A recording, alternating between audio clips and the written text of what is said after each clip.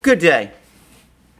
Well, all the television pictures, all the media attention yesterday was focused upon the speech of the President of the United States, Joseph Biden, to the American people following the end of the war in Afghanistan and the end of the evacuation from there, and also to the pictures from Kabul where the Taliban have been celebrating their victory. And there's been much discussion and commentary about this, and also much discussion and commentary about the vast amount of equipment that the United States left behind it at Kabul airport. I would say that we can be absolutely sure that over the next couple of days and weeks, the other great powers, China and Russia, and quite possibly Iran also, will be making big offers to the Taliban, offering the Taliban large sums of money to access this equipment in order to get an idea of how some of it works. Anyway, I think we can perhaps over-focus and over-concentrate on these TV pictures. They make gripping and compelling television, but of course they're not part of the real work of international diplomacy and of international relations. That continues exactly as before, and the overarching story there, as I have discussed at the moment and in previous programs, is the great conflict that is now emerging between the two great power blocs, the United States and its allies in the so-called collective West, and the Chinese and the Russians and the Eurasian bloc, which is now emerging. And the place where these two great power blocs meet and confront each other on a regular basis, indeed almost a weekly basis, and sometimes in moments of particular international tension on a daily basis, is the Security Council of the United Nations in New York. Now, there's a great deal of misunderstanding and mystification about the UN Security Council, and I'd like to explain briefly what it does. Every so often, it passes resolutions which are binding on UN member states, and those resolutions form the core part, together with the United Nations Charter, of international law. But the number of times that the UN Security Council passes resolutions like that in any one year is relatively small. It does churn out resolutions on all sorts of other matters on a fairly regular basis, but most of those resolutions, the vast majority of them, are non-binding and they are essentially declaratory. But passing resolutions is only part of what the UN Security Council does. Briefly, the Security Council is the cockpit of international diplomacy.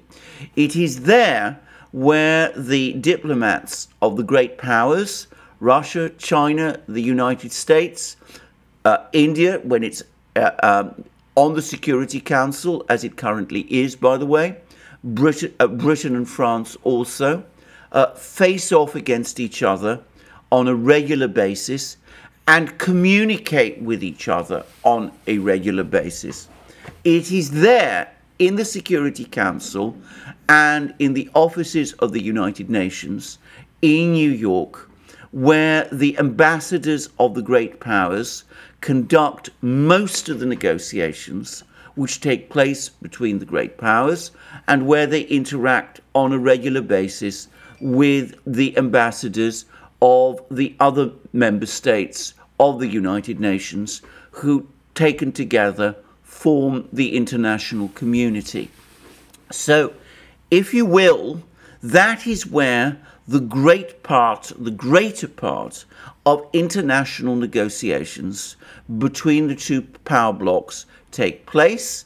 And of course, the Security Council also serves as a sounding block where the great powers can articulate their views, rally their support, make known their policies, and condemn the other side.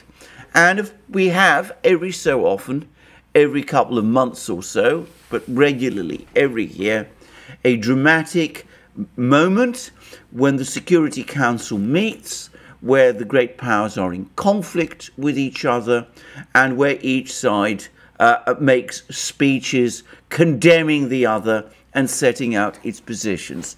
So the Security Council is a very interesting place to monitor and to see and to observe. And what goes on there does matter, because it gives one a very good feeling of how international diplomacy is progressing and how international relations are progressing and how the diplomatic battle between the great powers is working itself out.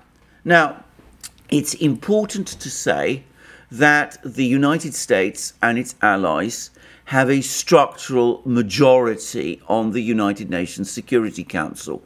This is partly a legacy of the period when the Security Council and the United Nations were set up in the 1940s.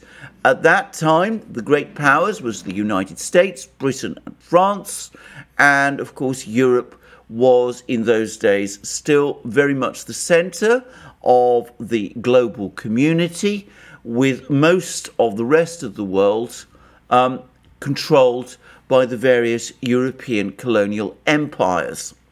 In addition, there were the other two great powers, the Soviet Union and China, which of course remain still the Soviet Union, of course, being today replaced by Russia. But it is that 1940s international geometry which the United Nations Security Council still reflects, because all attempts to reform the United Nations Security Council up to now have failed. The result is that the West, the collective West, is heavily overrepresented.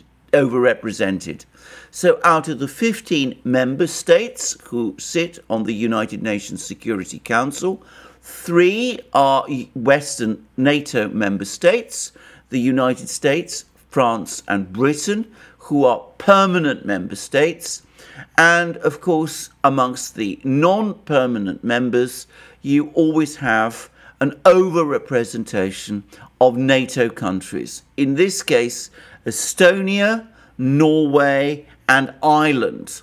So that already gives, out of 15 member states, the United States and its allies 6 guaranteed votes.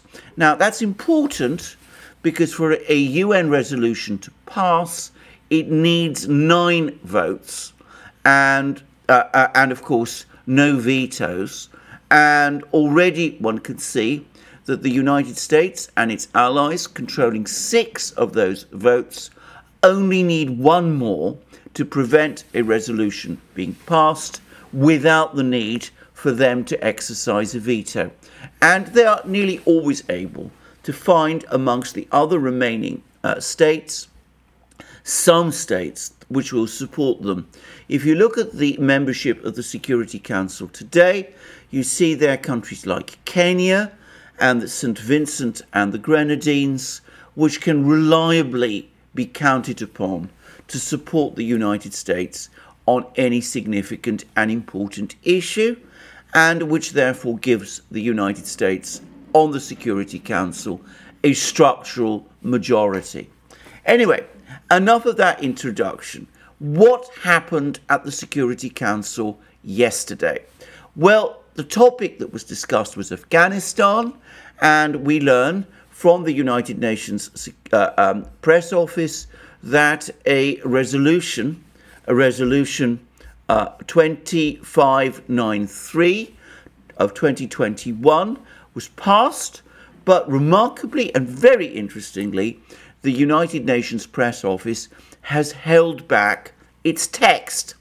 What we know about the text of this resolution, we get from various news agencies, and perhaps the simplest and most clear-cut account of this resolution has been provided by the Chinese news agency Xinhua, and it describes it in this way.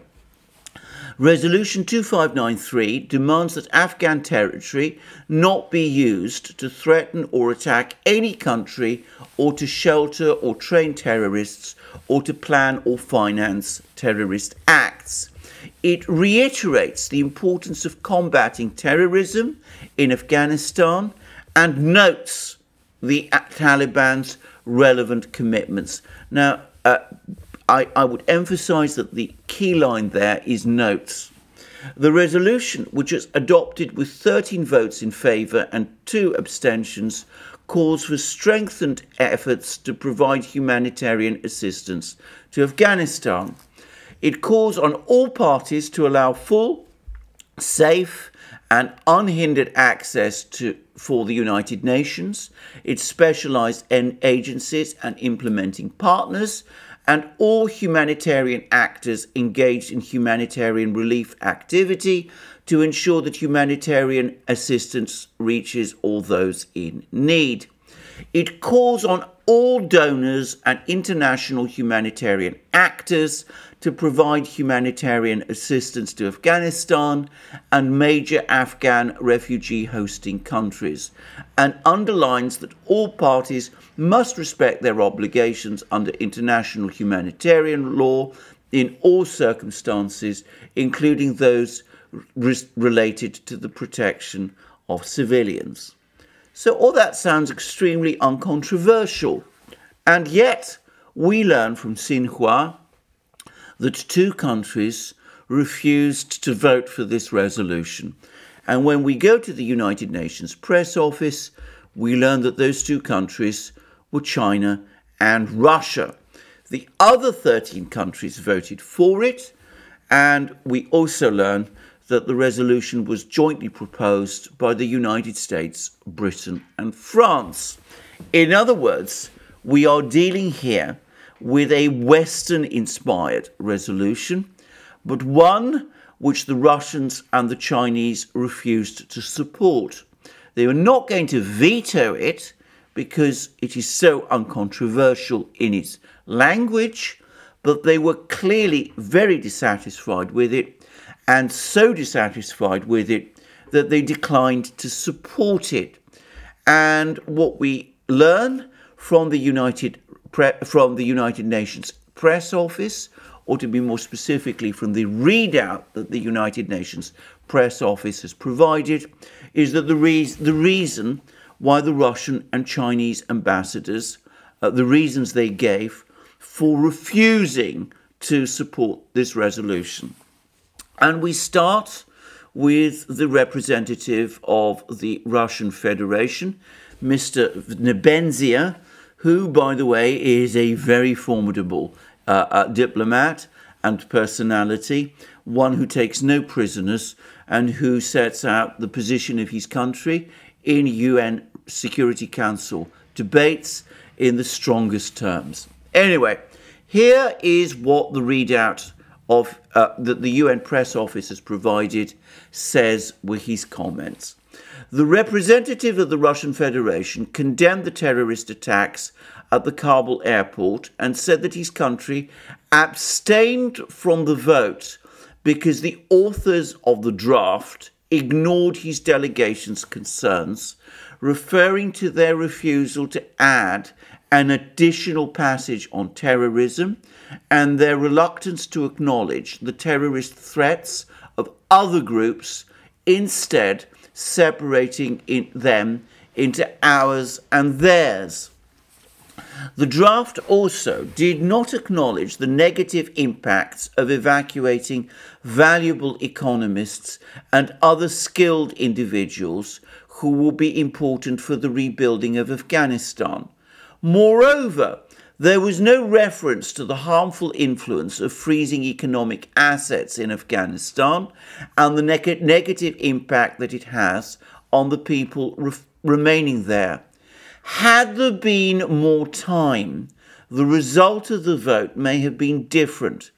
However, his delegation viewed the text as an effort to shift the blame from the 20 years of failed presence in Afghanistan to the Taliban and not the countries that occupied Afghanistan for so long. So that's the Russian comment. And now we see the Chinese, what the Chinese ambassador had to say, and his comments were more measured, but were essentially the same. The representative of China said that given the fragile situation in Afghanistan, any actions taken by the UN Security Council should help ease rather than intensify tensions in the conflict. The authors of the draft only circulated it on 27th August, and China had doubts about the urgency to pass the resolution and the balance of its contents. Unfortunately, its amendments were not fully adopted. The recent chaos in Afghanistan is a direct result of the hasty withdrawal of troops there, and now should be a time of reflection. Relevant countries should change their hegemonic practice of imposing sanctions and using force at every turn. Furthermore, those countries should not claim to support social and economic development whilst seizing Afghans' overseas assets. Criminal activities by the United States and Australia in the killing of innocent civilians should not be ignored either. To achieve fundamental changes, it is vital to work with the Taliban and provide them with guidance in order to help maintain stability. Condemning the terrorist attack in Kabul, he said it demonstrates the occupation of the country over the last 20 years did nothing to eliminate such groups. On the issue of counter-terrorism, there must be a balanced approach. So that's what the Russian and the Chinese ambassadors said about this resolution at the Security Council session on Monday. And we learn a number of interesting things. Firstly, this resolution was sprung on the Security Council on the 27th of August. In other words, just a few days ago. And the Chinese and the Russians objected and said that they had lots of things that they wanted to discuss to this resolution. But the Americans and the British and the French insisted on putting it to the vote as soon as possible. Moreover, one gets the sense that there was a great deal of discussion and negotiation going on behind the scenes, and we now learn and understand a little better the purposes of Antony Blinken's telephone conversation with Wang Yi on the 29th of August, which was the topic of a program I did on this channel just a few days ago. It's clear that Blinken was trying to get the Chinese to support this resolution, and that Wang Yi completely and categorically refused. And we also get the sense from the very heated exchange which took place between Wang Yi and Blinken that there was some kind of negotiation going on between the Americans and the Chinese, and presumably also between the Americans and the Russians. And I'm going to make a guess as to what this was. I suspect that the resolution, as it was eventually adopted, did not take the form that the Americans and the British and the French initially intended. I said at the start of this programme that there are different sorts of UN resolutions, those which are binding and those which are not, and it is clear that this is a non-binding resolution. In other words, it is a purely declaratory one. In fact, I suspect that is the reason why this resolution has not yet been published, because its authors wanted to make it a binding resolution and were keen to impose conditions upon the Taliban backed by international law, which the Chinese and the Russians refused to agree to unless the authors of the resolution, namely Britain, France and the United States, were prepared to make certain counter-concessions to the Chinese and the Russians, which would, as the Chinese ambassador says, have balanced out the resolution. And both the Russians and the Chinese make clear what was for them the key sticking points. The first was that they clearly wanted reference to be made not just to the terrorist organizations like IS and Al-Qaeda that the United States, Britain and France are unhappy with, but also other terrorist organizations, specifically those that the Chinese and the Russians, especially the Chinese, see as threatening the Chinese in Western China. I'm going to be very careful again about what I say here, because as we all know, there are restrictions on what I'm able to say on this platform about the situation in Western China, which I'm going to abide by. But anyway, there was undoubtedly an argument about that, but the biggest argument of all was about sanctions. And the United States is, as we know, in the process of freezing the Afghan central bank's reserves, and the Russians and the Chinese strongly criticize this and have clearly said to the Americans that they will not support any resolution that the Americans propose on Afghanistan unless that freeze, that block on the Afghan central bank's reserves is lifted, and unless the United States pledges that it will not impose unilateral sanctions on Afghanistan. And the Americans clearly, categorically refused to agree to that, whereas the Chinese and the Russians made it very clear that they were not prepared to support a resolution from the United Nations Security Council unless that freeze on those assets was lifted. And I suspect it went beyond that because, of course, in the run-up to the vote in the Security Council, which produced this resolution, we were getting reports that the French in particular were proposing the setting up of some kind of safe zone for civilians, for refugees, for American citizens and Western citizens, and also for people who were wanting to flee Afghanistan. They wanted a safe zone in Kabul itself. The Taliban opposed this, and it's clear that this was unacceptable to the Chinese and the Russians. I say that because I have no doubt that this was proposed to the Chinese and the Russians over the course of the discussion of this resolution, and this resolution contains no reference to this safe zone. So we have a resolution from the Security Council, which is purely declaratory. It urges the Taliban to abide by its commitments, not to allow terrorism and terrorist groups to establish themselves in the country. And it speaks about the need to evacuate refugees from the country and about the need for unimpeded access by the United Nations and in humanitarian agencies in Afghanistan.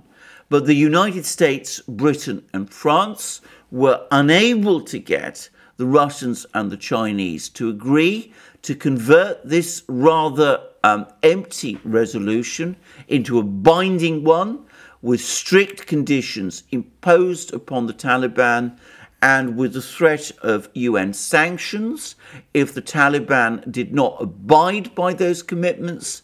But the Chinese and the Russians in return were unable to get the United States to agree to lift its freeze of the assets, the reserves in the Afghan central bank, and for that reason they refused to vote for this resolution. So in effect, we got a stalemate in the Security Council. Neither side got what it wanted. The Americans got a resolution of a sort pushed through the Security Council, but it doesn't really mean anything. It doesn't bind the Taliban to anything. It doesn't impose legal commitments on the Taliban. And It also doesn't provide any mechanism for future sanctions to be imposed by the Security Council on the Taliban if they don't comply with its commitments.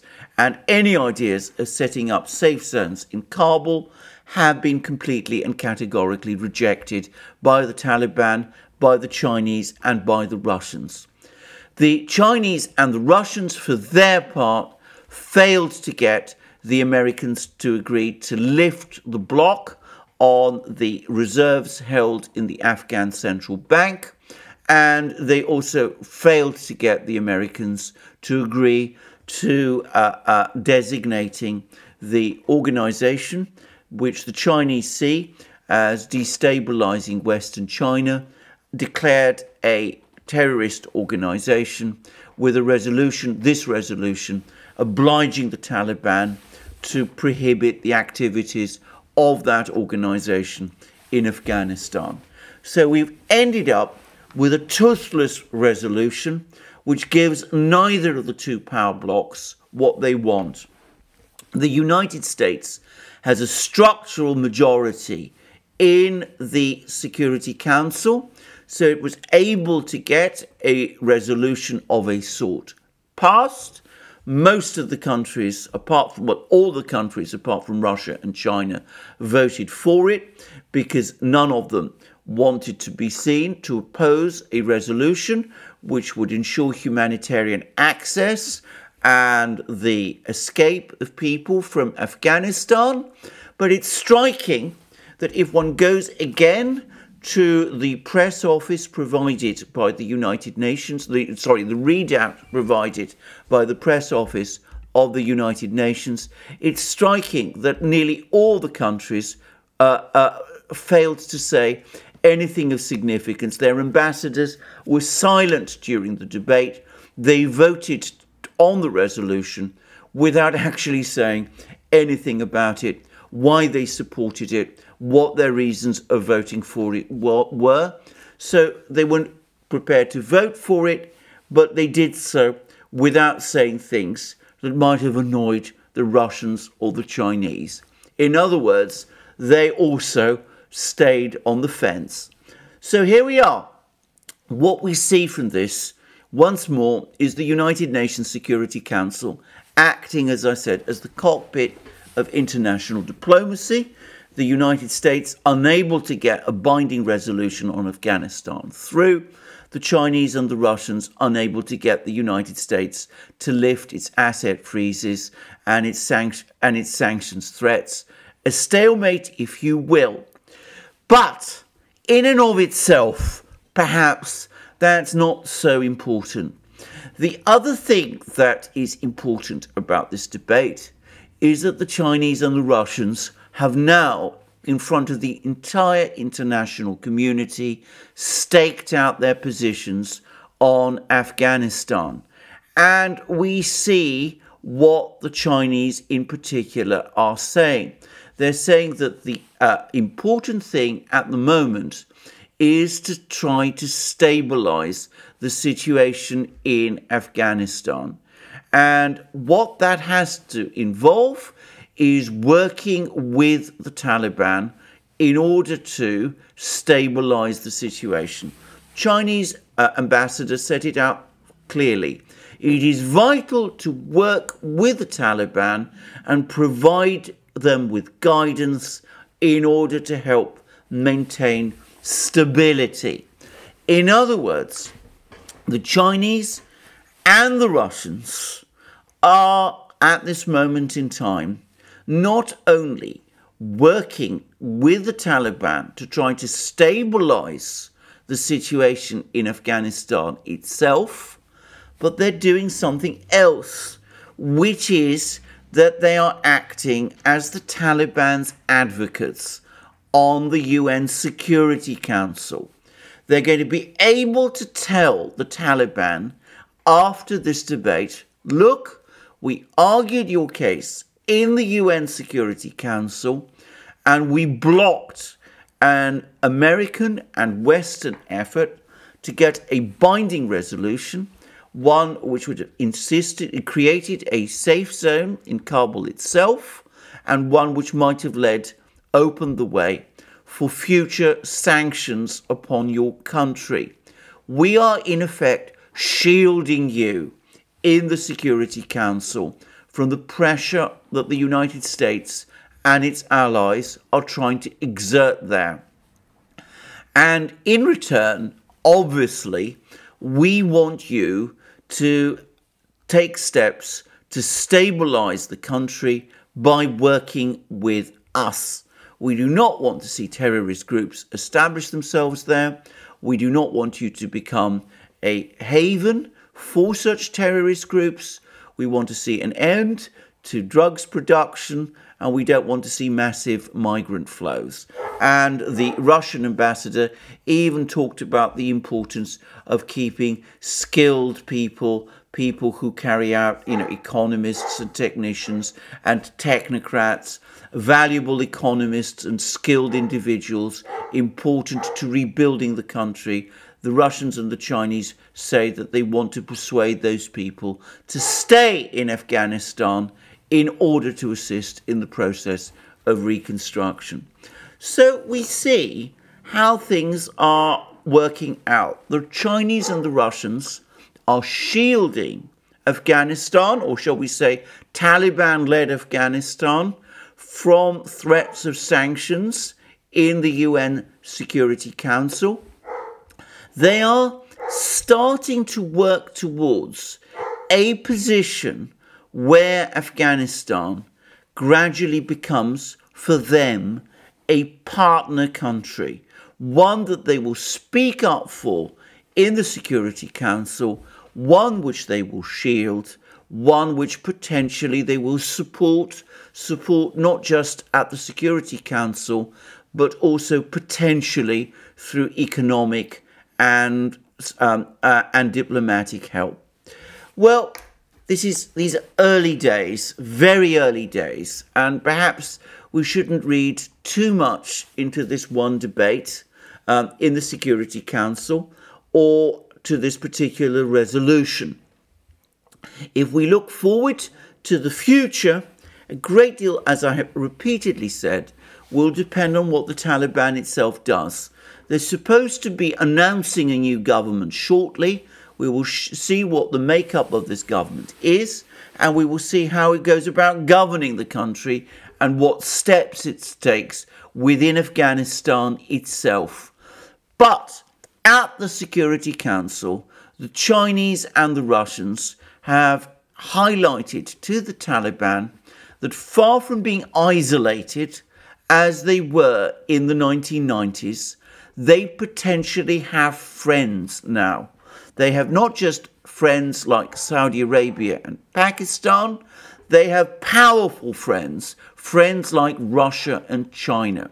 It is conditional upon their behavior what happens next, but if they play their cards carefully and well and let the Russians and the Chinese mentor them, then they could take their place eventually as a full member of the international community, whether the United States and its allies like the fact or not.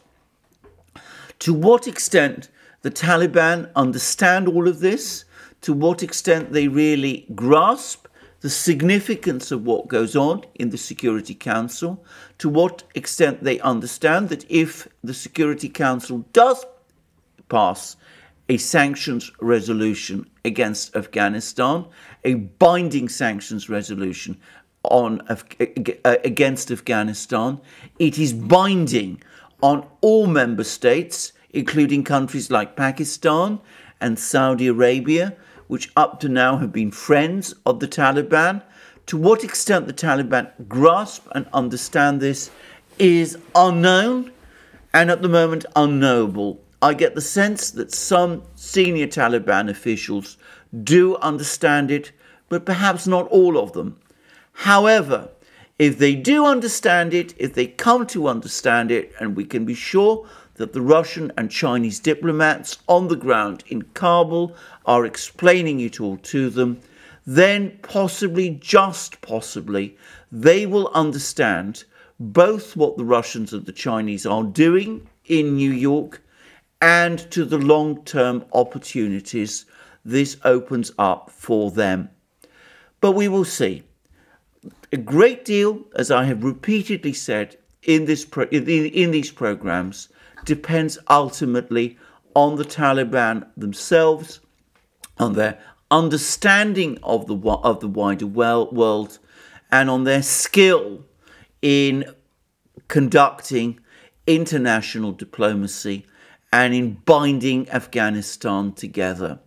They have shown themselves to be enormously successful in waging war against the United States, in uniting a critical mass of the people of Afghanistan in a national resistance movement, which the Taliban have led, and which has won this extraordinary victory against the United States.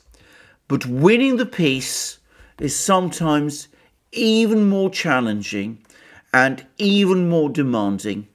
And my guess is that this is going to be an even greater test for them than their military and resistance skills. But they do have friends, they do have counselors, they do have sophisticated and powerful countries like China and Russia there to guide them. We will see whether they follow that advice. Thank you for joining me for this program today.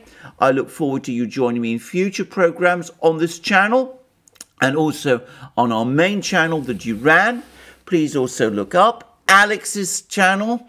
You will find Alex Christophorou's channel also. You find links under this video. And please remember also to go to our other platforms. We've had lots of problems recently with PayPal, of which you are all familiar. They cut us off abruptly and without explanation. And this has made us extremely concerned about our future. But we've had a tremendous rush of support from all of you, especially on our locals platform, which you'll find a link to under this video, and where you can come and support us and join our thriving community there. But also you can find us on our various other platforms too, on BitChute, on Library, on ODYSEE, and on Rumble, and of course on the exceptional new free speech platform SuperU. Also, please, if you want to support us, you can still do so via Patreon and Subscribestar, and by coming to our shop and buying the amazing things you will find there. Our magic mugs, our hats, our hoodies, our stickers, our sweatshirts, our t-shirts, and all the rest. And thank you again for joining me for this program today. If you've liked this video, please remember to press the like button to this video, and please also check your subscription to this channel. And as I said, join us on our other platforms, locals, where we have a thriving community, and our other platforms too. And thank you for joining me again today, and I look forward to you joining me again shortly, and have a wonderful day.